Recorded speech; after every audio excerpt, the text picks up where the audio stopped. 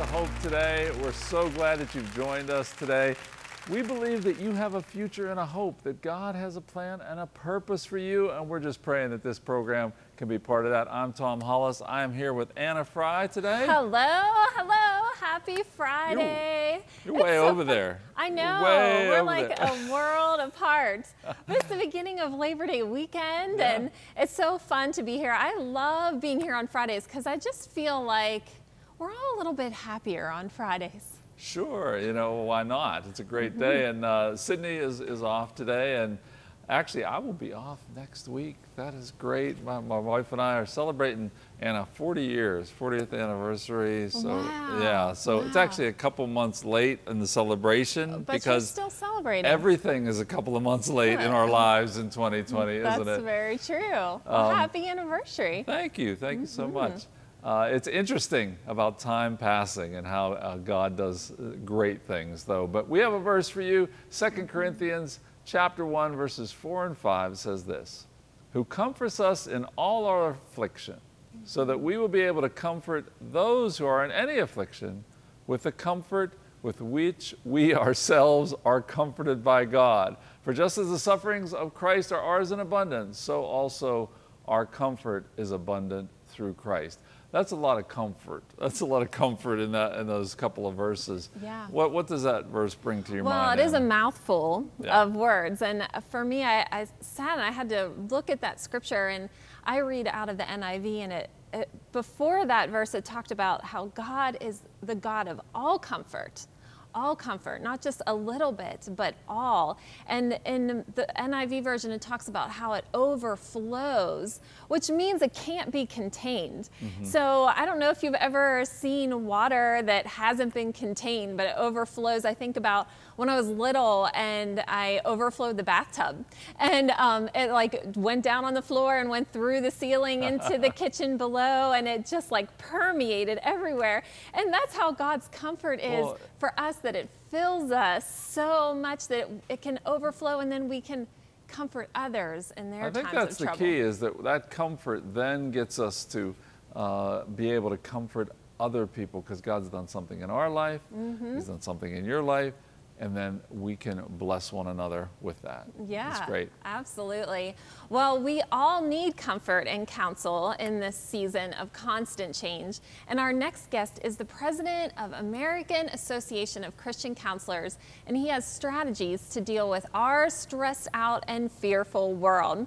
He's the author of a new book called Peace for Your Mind and Hope for Your Heart, and he joins us now. Dr. Tim Clinton, welcome to Hope today.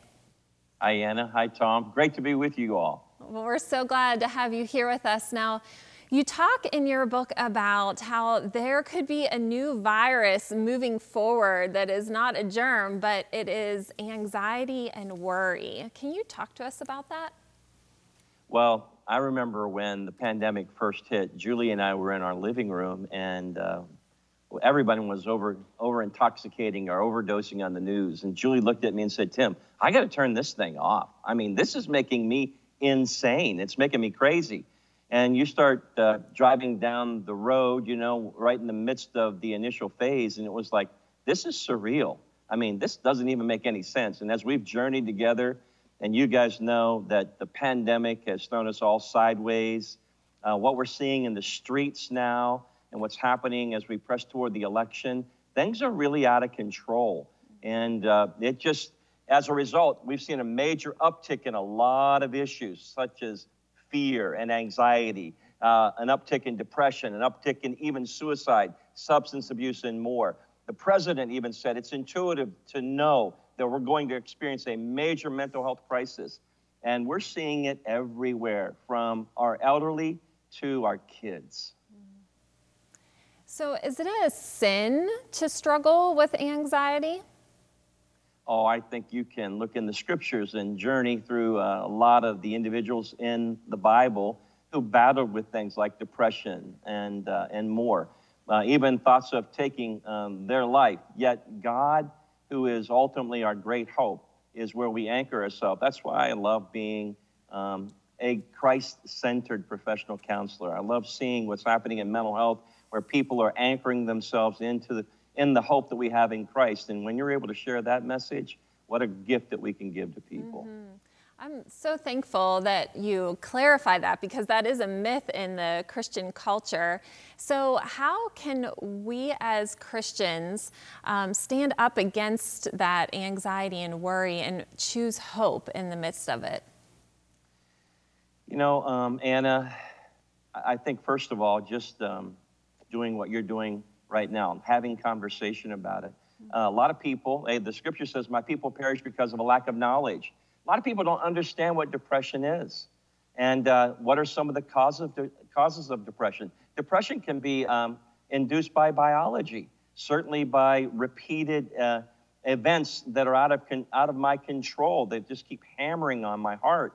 If I'm in a highly conflictual relationship, say a really tough marriage, we know that outcome studies show that women, for example, have higher rates of discouragement and depression, suffer physically, etc.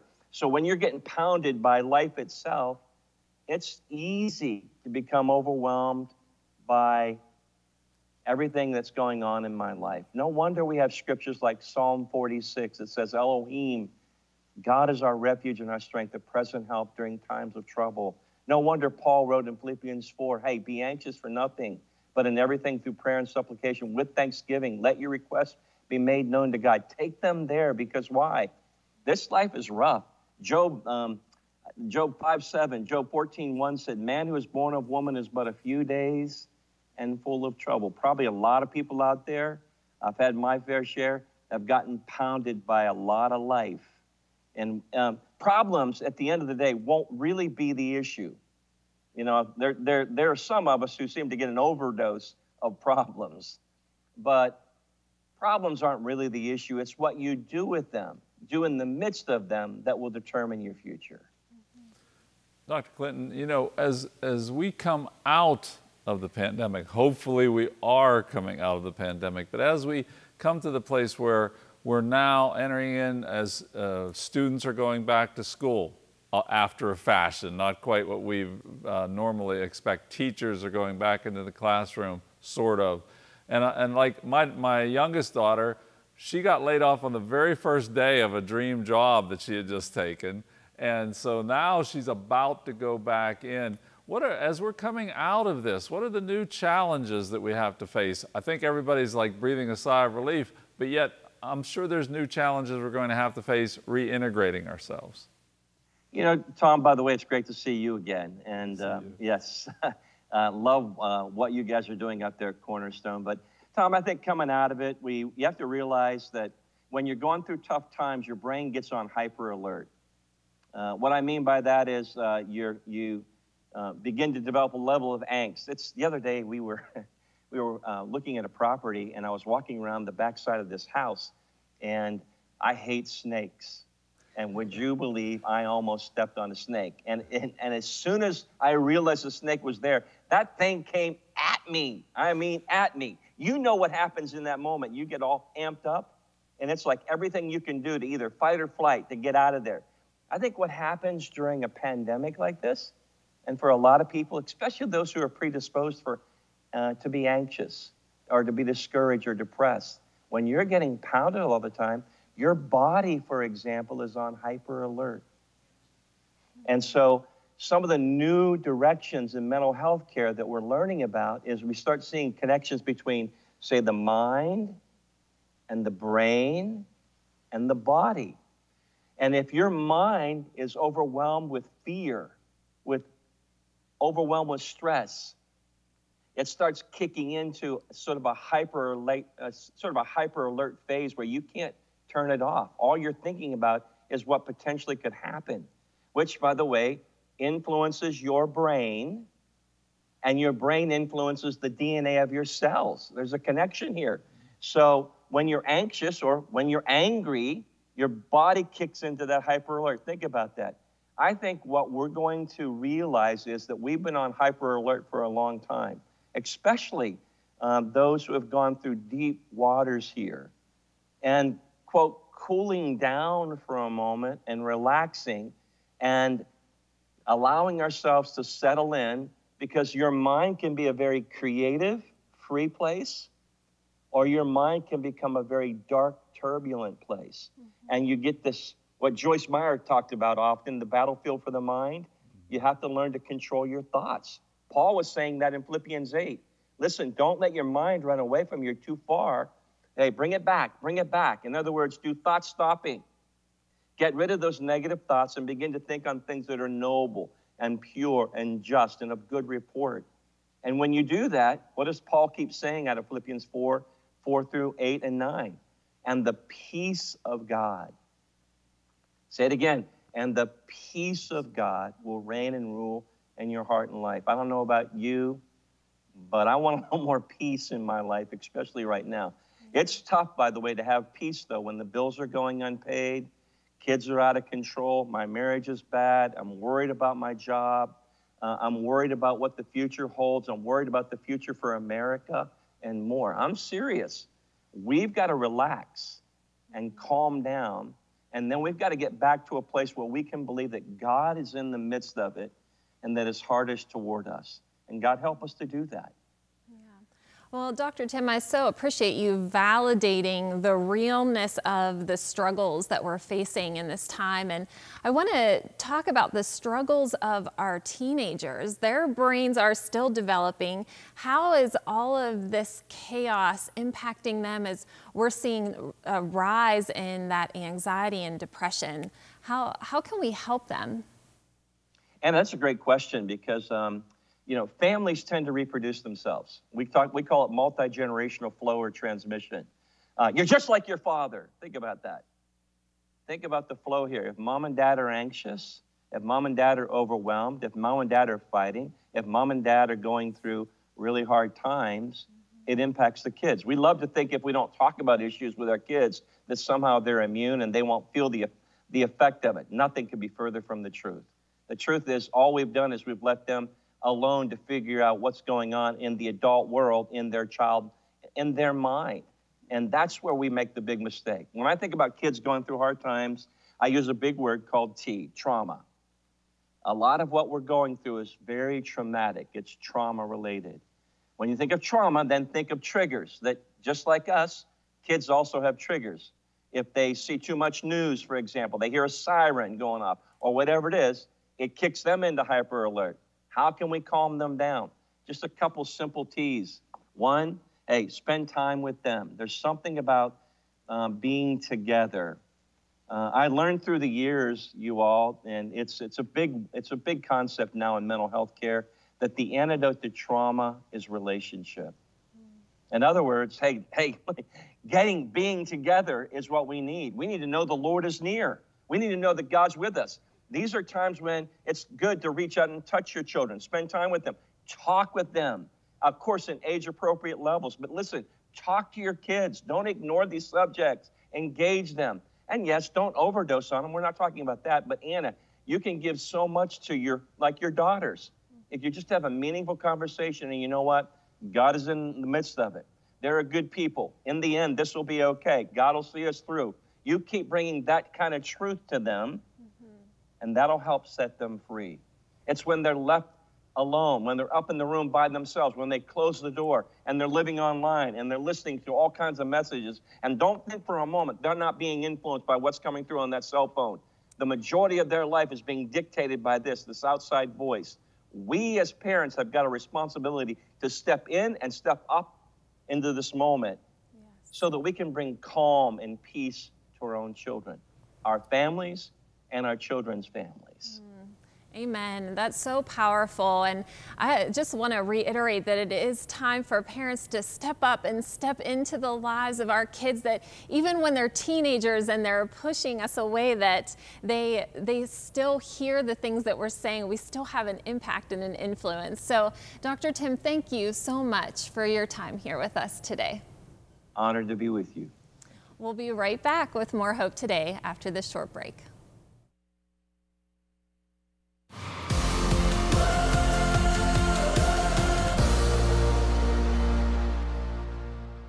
Every day is a gift. The days of 2020 have been challenging, but God promises a future full of hope. A new year begins this month on the Jewish calendar, so we're celebrating new beginnings by offering a unique 16-month Christian Jewish calendar for your best gift. Whether it's a new day or a new year, it's time to embrace the good things God has for you in this season. Not only will this Blessings from Israel calendar inspire you with beautiful pictures of the Holy Land, but it will build your faith with promises from Scripture that add strength and blessing to each day. It even contains resources for Torah study and celebration of holy days. Cornerstone TV is offering it for your best gift by request only. Call 888-665-4483 or donate at ctvn.org. Ask for the Blessings from Israel calendar when you give, and we'll get it to you right away. Thank you for partnering with Cornerstone Television. Hope Today is a ministry of Cornerstone Television, and we have an outreach ministry called Cornerstone Cares. And we've been featuring one of our Cornerstone Cares partners every day. And here is one of my best friends in the world who is also doing great things for the kingdom of God. Watch this. Greetings.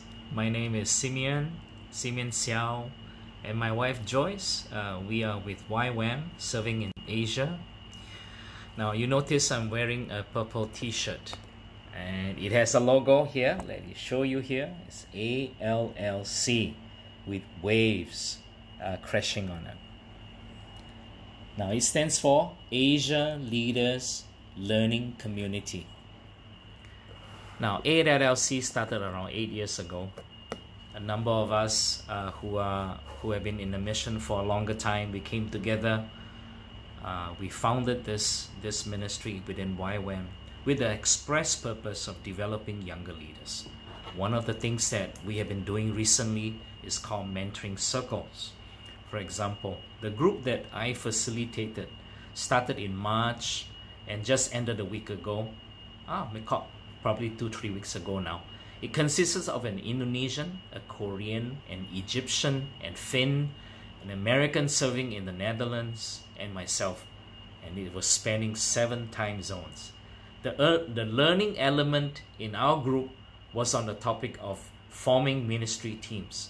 It was great learning from one another, especially enjoy the relational side, getting to know those others, especially the young ones. Shortly, this mentoring circle will become 2 groups.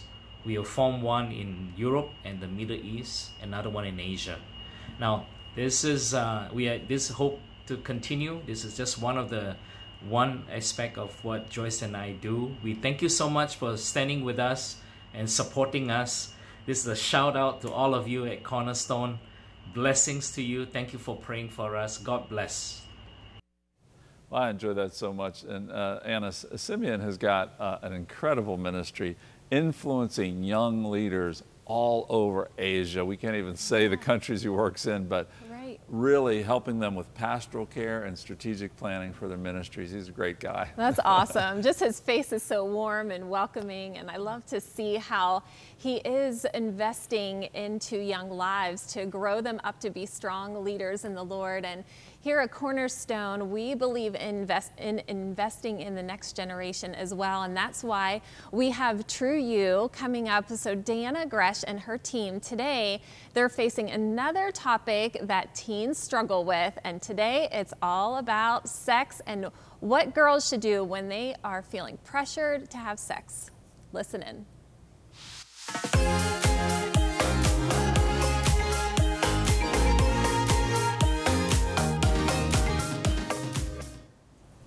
Welcome to True You, where we'll talk about becoming the truest version of who God created you to be. I'm your host and the co-author of Lies Young Women Believe and the Truth That Sets Them Free, Deanna Gresh. Did you know that according to a Stanford University study, the average female graduates college with more than 7 sexual partners? What's more shocking is the number of them that express regret after their first sexual experience. Today, we won't hold anything back, as we'll tell you what those women wish they'd known sooner. I'm joined today at the round table by Stacy Rudolph, the lead teacher for True You, and Alina Pitts, singer, songwriter, and actress. And today, no topic is off limits, as always, but we're headed for a really sizzling one, the topic of sex. I really want to share with you my freedom story, but I want to do it from the standpoint of the emotions and thoughts I was having as a 16-year-old. So I asked my friend, who's an actress, to share my thoughts with you. So I'm with this guy. He's amazing in all ways, athletic, funny, smart. About 6 months into our relationship, he starts wanting more from me, physically. And I know I'm not ready for that. I mean, it feels great to be wanted in that way, but I know I don't want that. But I don't stop it. I mean, I'm just afraid I'll lose him, and I don't want that either. I've started journaling my feelings, almost writing letters to God. And I need to tell someone. I want to tell someone. My mom, my best friend, my cheer coach. I think I might find strength there. Find the strength and the freedom to be who I want to be, and not who he wants me to be. I want to tell someone, but I can't. Wow, that is so just enlightening to hear that you felt that way. I feel like Yeah. you're really open and kind of free with your story, but I am Yeah. today, very transparent, you Right. know, but for years, it's like the enemy had a gag on me, and I was so afraid to tell someone what I desperately wanted to tell them because I was afraid of what they would think about me, and I lived in that bondage, and because of that bondage, then I lived in the shame of actually becoming sexually active and more wanting to tell somebody, Right. but I just didn't feel like I could do that. And I found that's a pretty universal experience for teenage girls that are getting the pressure to have sex with their boyfriend. definitely. God's definitely brought you some freedom in that, though. I mean, Yeah. like, you're a sexpert now, and you write Sexpert. She is. She's a sexpert, and she writes like Yeah. a bunch of books. Millions of people have read your books. You know what brought me my freedom was getting into God's word Right. and saying, I feel lonely. I feel like I can't tell anyone. What is the truth? And you know, I found James 5:16. It's really simple, Alina. It says, confess your sins one to another, and then you will be healed. And I got so broken that I was like, God, is that true? Is that true? That I can stop being so broken? You can heal me if I tell someone. And so I did. And it was like I was reborn again. Like I was experiencing my new relationship with Jesus for the first time. It worked. I just beg you, if you're feeling that pressure, tell someone today. But let me ask you this. So Yeah. a lot of teens, I hear this all the time, and sex is a weird and tricky topic. Sometimes sex and text come together. Yeah, literally. Sex is a weird and tricky topic, but I hear a lot of teens asking how far is too far. Yeah. So how would Okay. you answer that? I'll be straight up with you. That's the wrong question to ask. That is not the right question to ask. Let me, again, we know that the freedom is when we find the truth in God's word. So let me read to you Ephesians 5:3. Hardly ever used when we talk about sex, but it says, but sexual, let there not be a hint of sexual immorality, for this is improper for God's people. A hint, Stacy.